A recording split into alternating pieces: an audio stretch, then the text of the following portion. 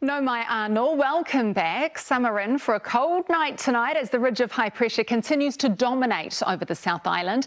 A trough weakens over the North Island with a few showers and snow flurries left as it runs out of steam. And then from late tomorrow, we've got a new weak front sliding across the southeast of the South Island.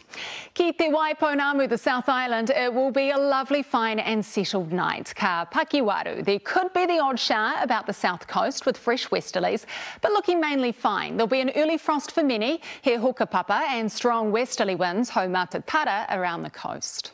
Ki te ika a Maui, the North Island, tuawa, showers over the central plateau and out east. Here Kaupapa, snow down to 700 metres once again tonight, and that'll continue all morning and into the afternoon with snow flurries over the desert road.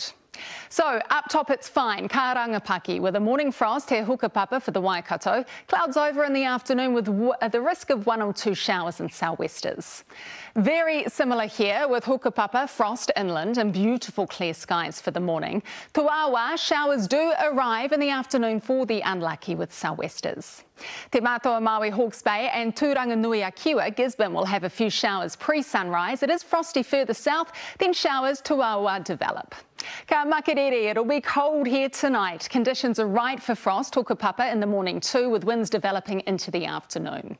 Now over Te Moana, Orokawa, Cook Strait, and most will be fine in the morning, ka rangapaki. Then clouds over a little in the afternoon, ka puapua, but not for you in Nelson, it'll stay fine. Fine and frosty over the divide, here rangapaki, here Kaupapa. The sun stays out for the whole day though with just a light wind, ho kōhenge. Fine and frosty for most here, but there will be tuawa, showers for the deep south, and that develops into ua, rain tomorrow night. Strong westerlies too, with gusts of 80 kilometres per hour. So Ōtepoti Dunedin will start rangapaki, fine with morning frost, Kaupapa inland. Kapua, clouds arrive in the afternoon, and then ua, rain arrives in the evening. There'll be strong westerlies at times too. It's cold tonight, makerere for Ōtautahi Christchurch with frost in the morning, then a beautiful day ahead. It's fine, ka Pakitirangi, with just a light breeze. Fine also for Te Whanganui-a-Tara Wellington with areas of morning frost here Kaupapa. In the afternoon there'll be a northerly breeze, Hauraki, with a high of 12 for the city centre. Ka puapua, cloudy for Te Mātua Maui, Hawke's Bay tomorrow. Showers are expected around the ranges in the morning, but they will spread everywhere in the afternoon with light winds. Rangapaki, fine for Tauranga tomorrow too, but in the ahi afternoon showers develop with a sou'westerly ho Tonga-Mauru in the evening. Lovely day ahead for Kirikiriroa Hamilton with a morning frost here Kaupapa. Wind-wise, you can expect a light breeze with a developing afternoon sou'westerly ho Tonga-Mauru.